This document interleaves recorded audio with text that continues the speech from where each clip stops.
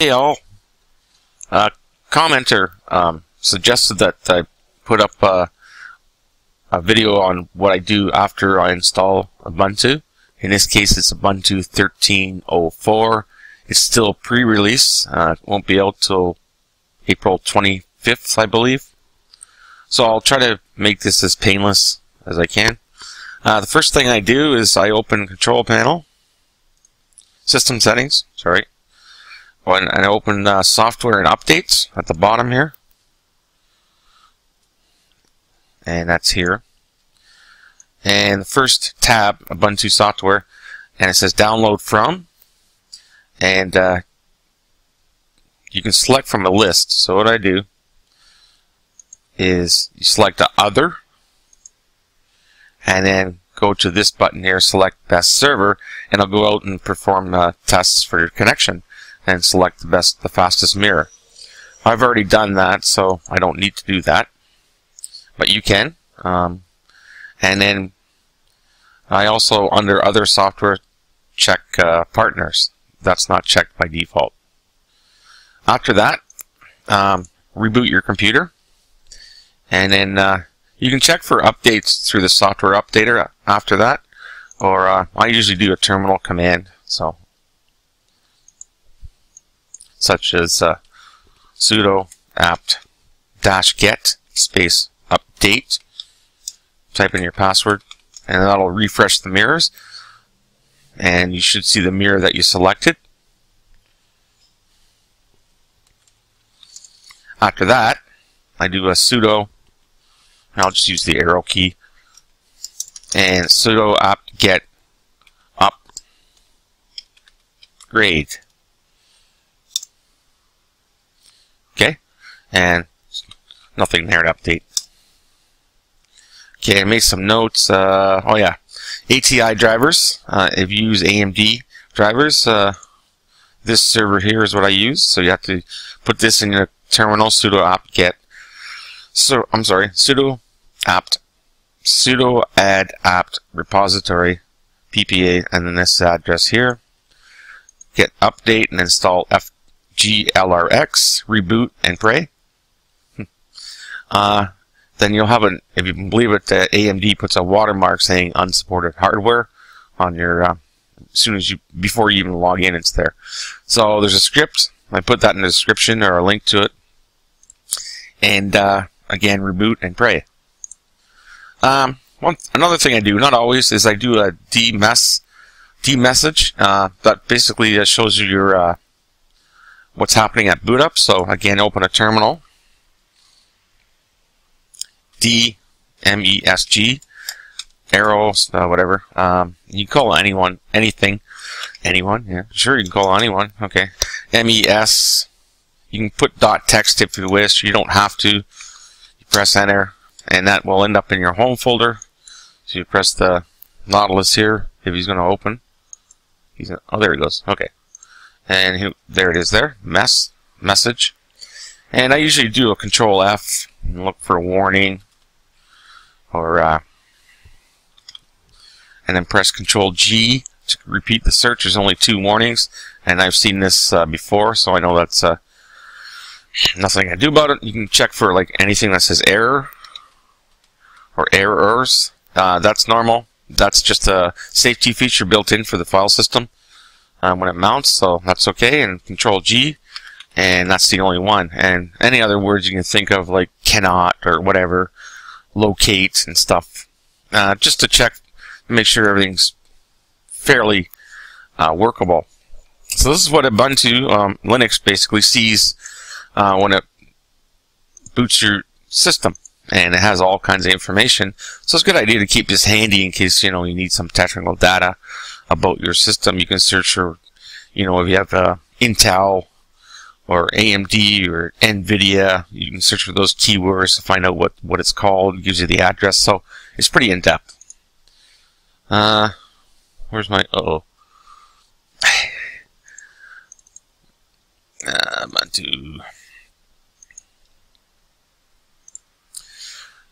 Date and time settings. Make sure the dates and make sure the time is correct. Okay.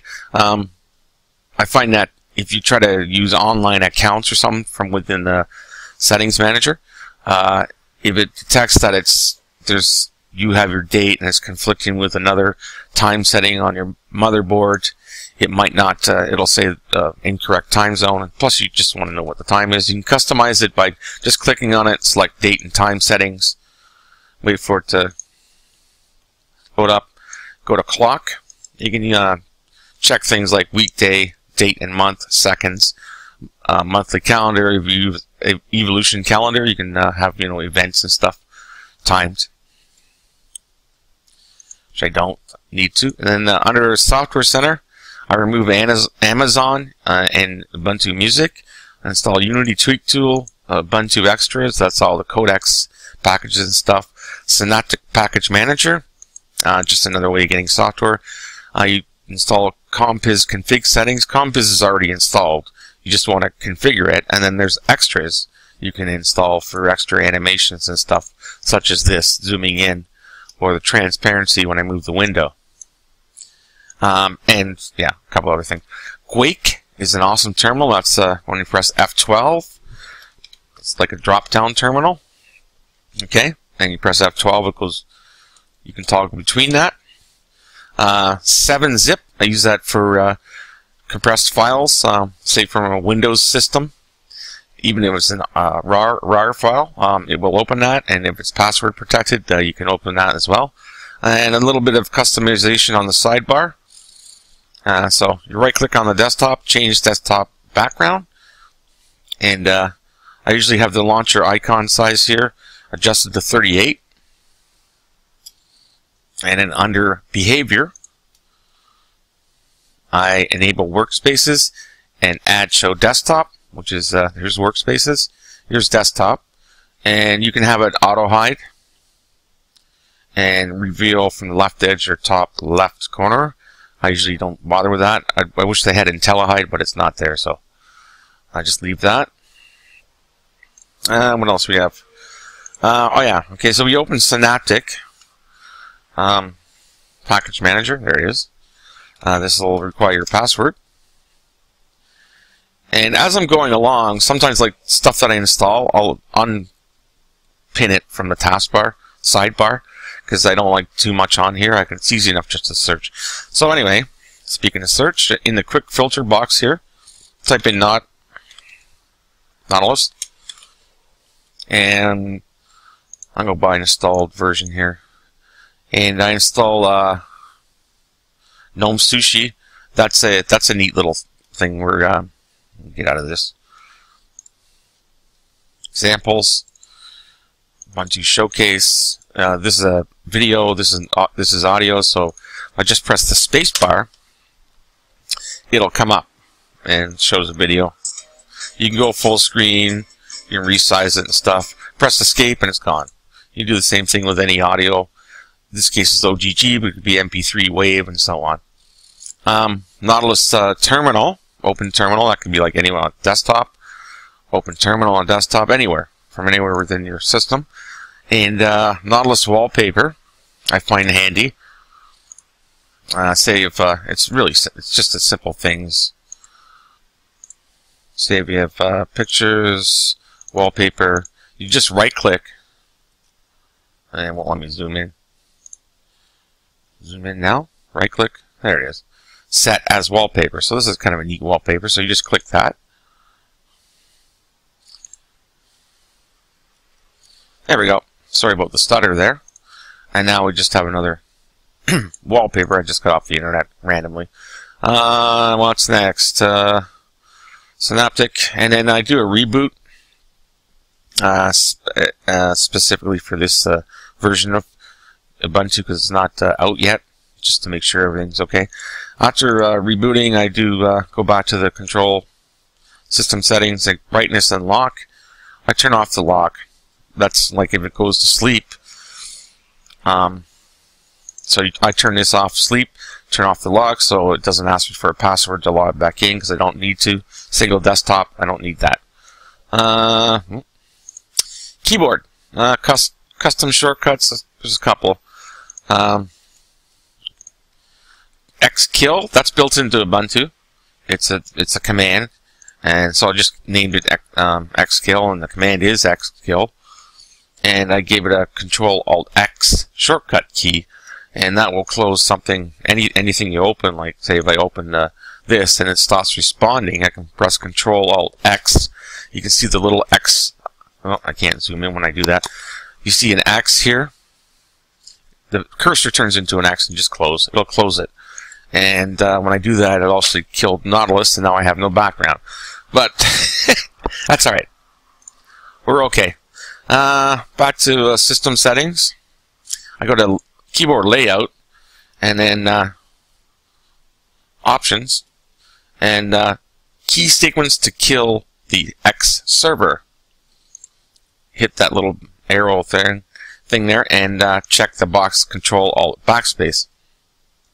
What that does is enables you to log out with a key combination instead of going, log out. You just Control-Backspace, and then if you get into trouble as well, you should be able to log out and reboot your system if you need to. Speaking on reboot, I check for updates after doing this, and I reboot again. Customize the terminal a little if you wish. I just had a little transparency in the background. That's under Edit up at the top here. Profile Preferences, and I changed the cursor shape to an underline. I don't like the block. It's like way back in the 70s, when maybe early 80s. And I can't see when I'm typing. I like to see what I'm typing. Background, I just set the transparency, like I said here, under background, and that's it for that. That's all I do. Okay, moving on. Here's a really good, really good website, modifyubuntu.com. So let's take a visit to that site, and I'll show you what I like to use it for, just for reference. And I'm kind of lazy these days, so modifyubuntu.com, and just click to hide this message. I go right to the says terminal here, and I take this. Oh, bye. Okay, even though it says 1204, this will work anyway. So it's this, you open a terminal and type, copy and paste this in. I'll show you what that does. It opens gedit, and it gives you what they call bash aliases. So, for example, sudo apt-get update in the terminal, you can just make it just say update or upgrade to install new updates from Ubuntu, and you can do it all at once.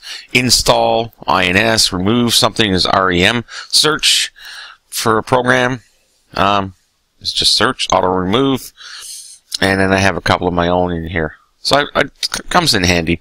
If you find that it doesn't work right away, just log out, or type bash in the terminal, or restart, whatever you need. Then I set up the Ubuntu One account. If you don't have one, don't worry about it. Simple enough. Then I go to Dropbox.com, install Dropbox. It's the buy-in file where you just double-click and install it through the Software Center.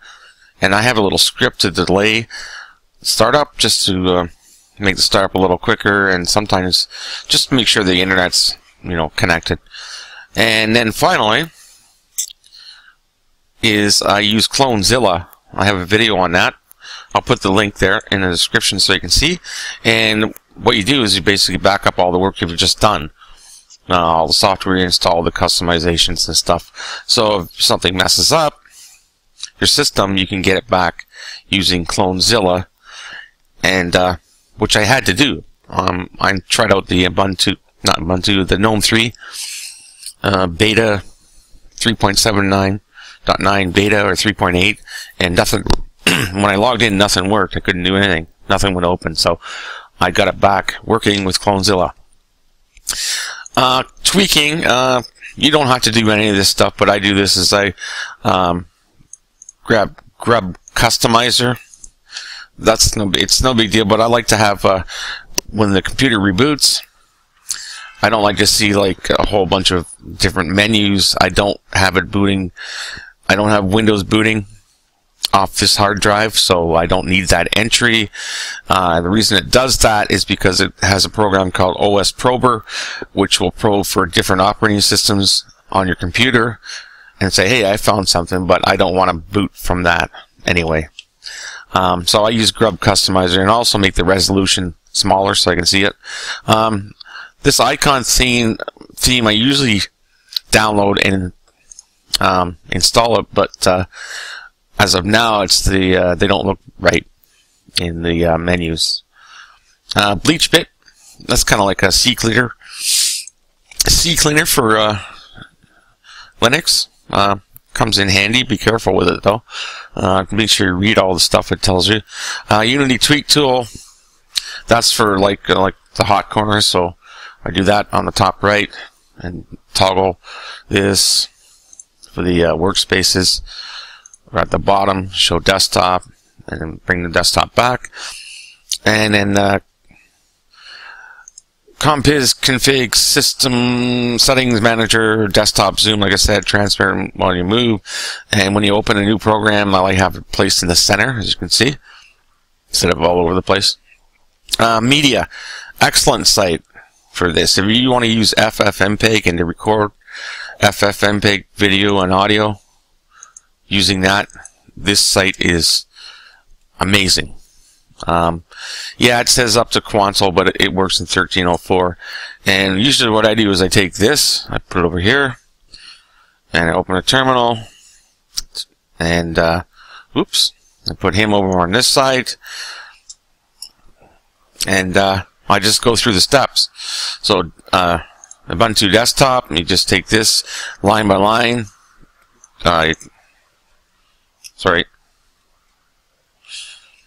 Line by line, just copy, paste, press enter, and you just go through it, so and so on. Paste and enter, and this process does take a while, especially when it compiles FFmpeg, but it's worth doing.